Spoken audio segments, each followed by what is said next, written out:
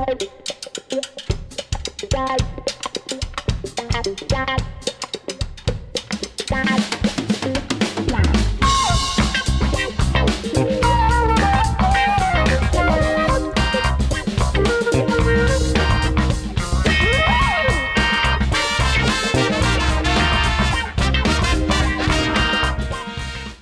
hit music from this Korean man who has brought his chubby little butt all across the world. Now everybody's downloading his music. Great dancer. Hey, what can I say? I don't understand a word he's saying, but I'm going to smile and take it every day.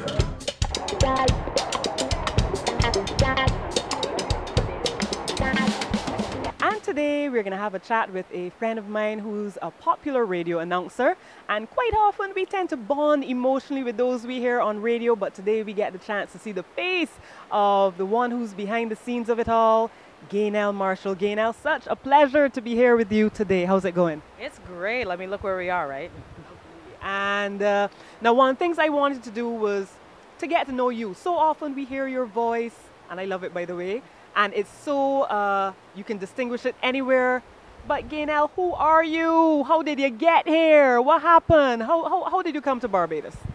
Well, the obvious answer would be a plane, but my parents are Bajan. So even though I was born in Toronto, when they retired, we moved to Barbados. So I was in my teens, I was about 14 at the time. So that's pretty much the long and short of how I got here. And how did you find the whole transition to Barbados? Did you feel isolated? You left all your friends behind? How was it? Actually, I thought it was more difficult than it probably should have been. I think it's because most of the time you know a place for how your parents represent it. And if they're away from a place long enough, it becomes very utopic.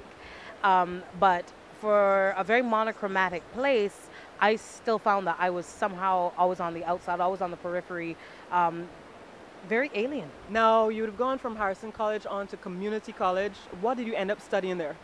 A lot of things. I started doing English Lit, economics, and accounting, the most weird combination I can think of. But I think during my last year, I said, you know what, I'm being pulled more towards mass communication, specifically journalism or television production, which was initially my aim. So how do you end up then from wanting to study television production and then fall into radio? By accident. Our tutor at the time, who's now Dr. Susan Harewood, fantastic, fantastic woman. And she said at the time, oh, they're looking for radio talent, on-air talent at what was then Rediffusion. And I said, well, good luck to all of them. Because I wanted to do television production. She said, but you should give it a try. I'm like, I'm not talking to anybody. She said, just go do the audition. I said, fine, because I expected to do the audition, not really get the call back. How Hollywood was that? But not really get the call back, and then just move on with plan A, which was really television production. Yeah, plan A did not work out. They didn't call you back? Oh, I didn't get that call back. So on to plan B, Rediffusion called me back and they said, well, we'd like to invite you to start training. I said, okay. And then when I got into it, I'm like, okay, I'm not sure I can do this now. And you just had a lot of good people around you, especially back then, who were just like, don't worry about it, you're swimming, girl, you're swimming. I'm like, I'm taking in a lot of water here. But no, don't worry, girl, you're swimming. So I said, okay. But you know what, eventually, you just find your rhythm and you go. Now, that's what I want to know. How did you then come to get your own radio gig? How did it start? Yeah, we are the company that will throw you in. We'll watch you swim, but you gotta swim. Actually, it was quite accidental. Somebody didn't turn up for a show. Lesson to everybody. Somebody didn't turn up for a show one day, and my then supervisor, the late Carl Scott, bless him, and he said, do you know how to use that computer in there? I lied. Yes. Can you use the board? I lied again. Sure.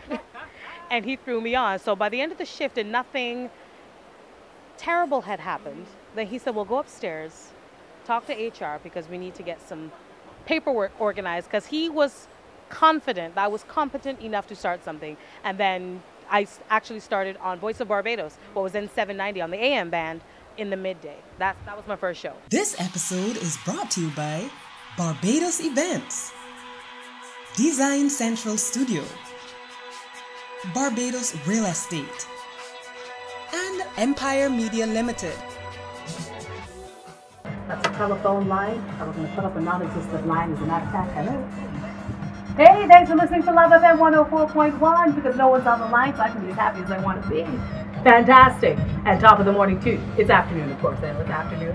Absolutely. Thanks for calling. All right, great stuff now. We're going to punch that non-existent caller out and continue with the hit music. It's Chris Brown, Fine China. Don't let him around it because you never know what he's going to do with it. Can you say now that you've definitely found your passion? You think that you've got it? You never think that you've got it for some reason, but you think that people won't throw you away. They'll be fine today with you, but you learn something new every time because, I mean, we went from basically a culture where we were using a lot of turntables, CDs, cassette recorders, DAT machines. Now we are all about the computers, all about, you know, virtual DJ and social media, which is a completely different thing, you know. So basically radio has had to reinvent itself at least 3 times since I've been there. So it's like having 3 different jobs in the same studio. Fantastic. Now, family. Family always comes into play when you're, you know, into what you think is you, what defines you. What have they thought about where you are? Well, my mom, of course, thinks it's great because I think if anyone should have been on the radio, it should have been her. Okay. Because we already sound alike, 1. And 2, she's the one who always used to volunteer. Oh, I'll read the lesson at church. Oh, I'm not reading anything for anybody to hear. That was my mom. So I personally think I may have stole her legacy. Sorry. But my dad, he was just kind of like, well, go ahead, train, see what happens. Because he was always confidently reserved, naturally. And he probably gave me the best advice. One day he was passing me the kitchen. He said, by the way, you talk too fast, and moved out. And I remembered that. Now, the thing is, I am sure you've come across a number of artists, celebrities, characters. What are your most memorable moments? Funny enough, I got a chance to relive this moment only a couple weeks ago because he was back in Barbados again. Hey! And I can easily say one of my favorite interviews was Neo. He's also one of my favorite artists. Okay, can you tell us a little bit about that? He was just the coolest. He's very humorous, very witty, you know, and he just sits down and he wants to know about as much about you as you want to know about him. So the interview was great and the concert was great, et cetera, et cetera. But at that time, which was about 5 years ago, what struck me about him is that he took his responsibility to his partners so seriously that he was supposed to have an interview at one of our stations for 4 o'clock. And his entourage, you know, they're laying around the pool, they're drinking it up, you know, they can wait. He's like, I'm not doing this. He left the hotel, walked down the hill, caught a minibus, and got to Starcom on time. And I was like, where are your people? He said, I don't know, but they better get here. Like, he could have taken a taxi, called a limo, whatever, took the bus. He said, because I saw it the last time I was here. I saw them get off across the street.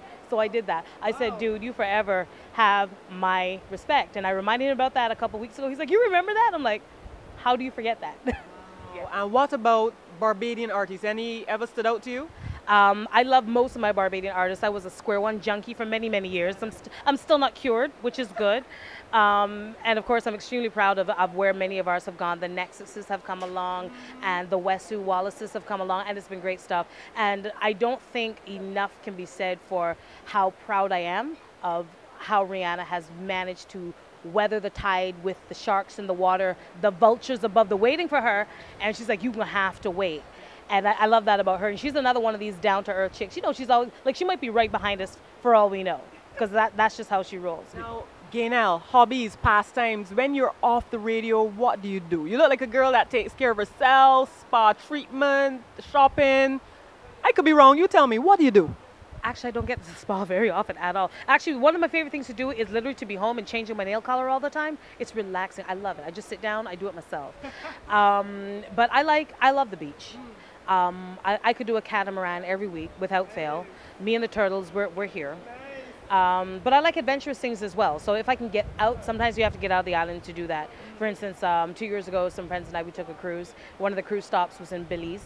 So we literally climbed the Mayan ruins. These things are not short. They're very, very high. For some short people, that has some very high ruins. So, but I meant I had to get to the top, you know, and my 30th birthday, I went to Paris. One of my many stops. And, you know, my cousin came halfway up the Eiffel Tower with me. I said, what are you doing?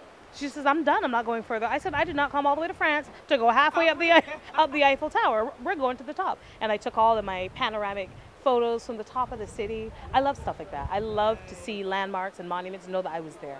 Now, where does Gaynell see herself in the next 5, 10, 20 years? Career-wise, I would actually like to branch into other things that I am also qualified or certified to do.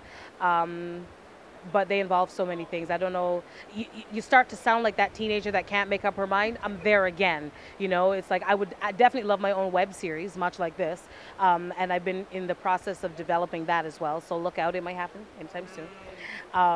Just to be able to do different things that sometimes the constraints of a broadcast license kind of hinders you from doing certain things, you know, so you don't want to get anybody sued, but you still want to explore certain areas. Gaynell, absolute pleasure talking to you. Now I feel as if I know so much more, so that when I hear the voice on the radio, I can envision all the personality that goes behind it. So thank you. Thank you so much for having me, and it's great being on the couch. Now I can say I was there, and when I watch it, love to watch the show. Good, and you know what? We've had such a good time here. I need to sip this, so why don't we grab a little stroll along the boardwalk? You see that? Yeah.